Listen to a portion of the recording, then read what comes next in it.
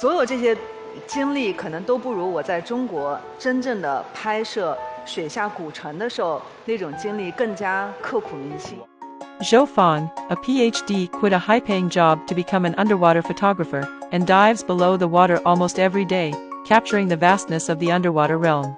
Known as Daughter of the Sea, she has discovered an overlooked area, the underwater stories of China, through enriching conversations with her seniors. After several years of venturing through 24 towns with her team, they unveiled the documentary series, Underwater China.